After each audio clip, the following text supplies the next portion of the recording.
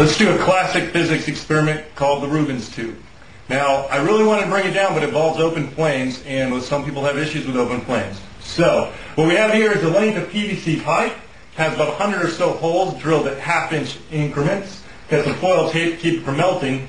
On this side, we've got a 2-inch speaker matching the diameter of this 2-inch tube. On that side, we've got some lab tubing leading to some propane. So let's fire it up and see what it does.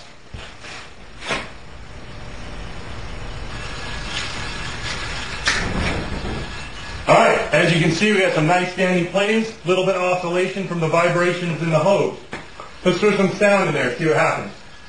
Let's start with a 449 hertz frequency. As you can see, this sets up a standing wave, and we can see, well, the emerging sine curve that represents sound. What happens here is we're having the sound compressing here and not compressing here. The lower pressure here allows more gas to escape into the atmosphere, shaping the sound curve. Now, if we change the frequency,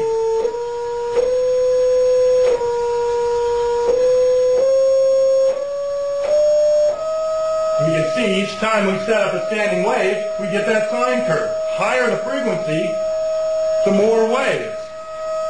Now let's throw some music at this. How about some Dave Brubeck?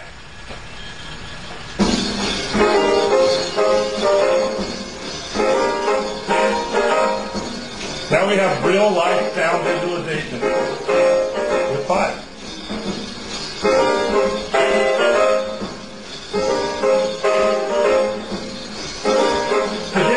Isn't terribly energetic, so let's try something a little more energetic.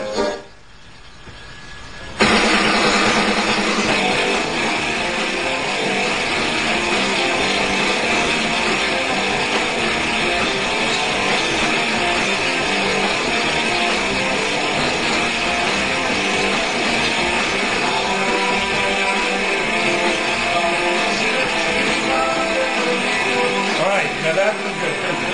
I'm going to turn off the gas and have some fun.